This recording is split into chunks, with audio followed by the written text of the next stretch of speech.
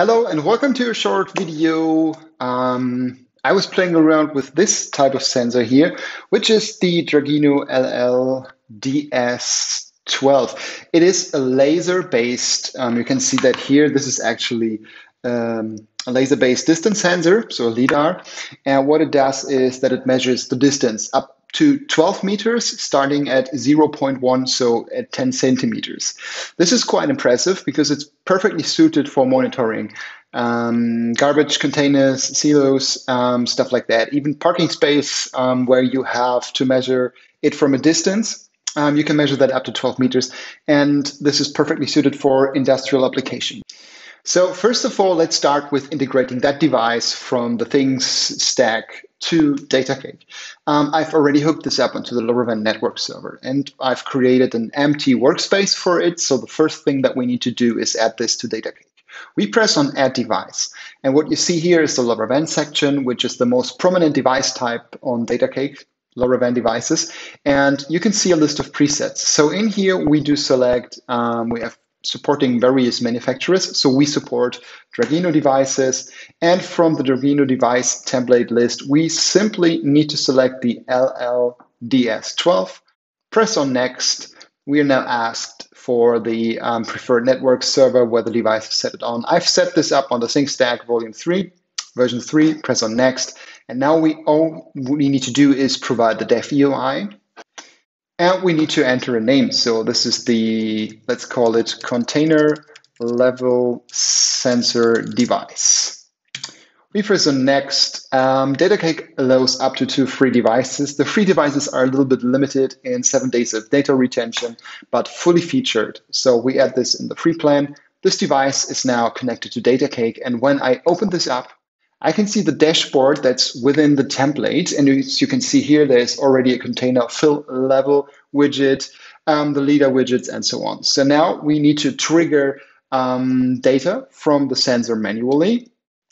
And yes, I just triggered a manual device transmission from that device. And you can see here, the container fill level is set to 63%. It shows us the battery, and it takes some time to get the temperature for the LiDAR sensor as well. But the signal was valid. The distance is 1.61 because it's measuring against the ceiling right now here. And I'm going to show you how you can set up the container fulfillment level and calibrate that to your custom containers or the things that you want to measure.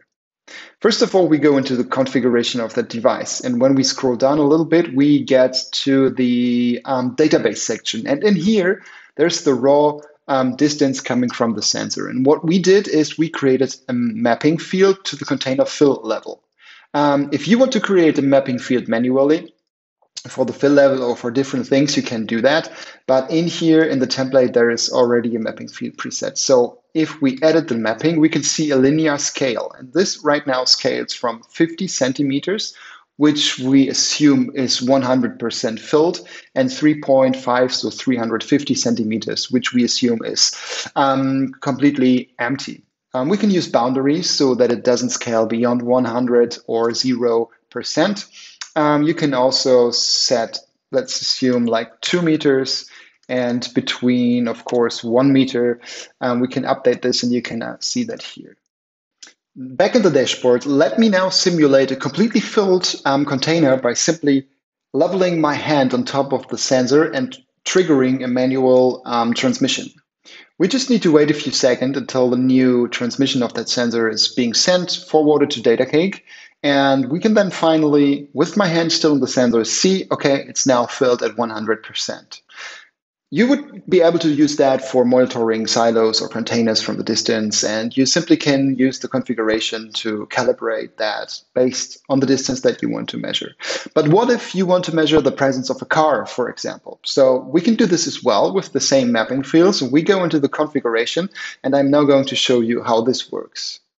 So first of all, let's scroll down once more, and we can see the various distance mapping fields here. But we now want to add a new mapping field, and we simply want to know if it's occupied or not, the parking space, for example. So we click on that button here, add a new mapping field, and instead of providing a float and a conversion, we want to have a Boolean. This opens up a lookup table, and we can call that car presence. And the lookup table, if, for example, this is below 150 centimeters, so 1.50 meters, the space is occupied, and if it's above, it's not occupied.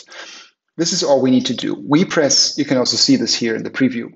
When we're done, we press on Add Field. The field will be added to the list of mapping fields, and then you scroll down, scroll up, back into the dashboard. You edit this dashboard, and we need to add a new widget, which is called the Boolean widget. We simply select now the car presence field, and we provide a small text like yes and no.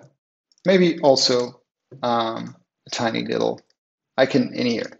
This will be added to the dashboard. We can exit the edit mode. And right now, I'm going to trigger a manual submission once more, again with my hand on top of the sensor. This will forward some data to the LoRaWAN gateway and Datacake, and we will see it on the dashboard in a couple of seconds that in here the parking space is occupied. Yeah, the car is present at the parking space. If I remove my hand from the sensor and trigger a manual transmission once more, what will happen, of course, is that it reverts to not occupied and the container fill level back to normal.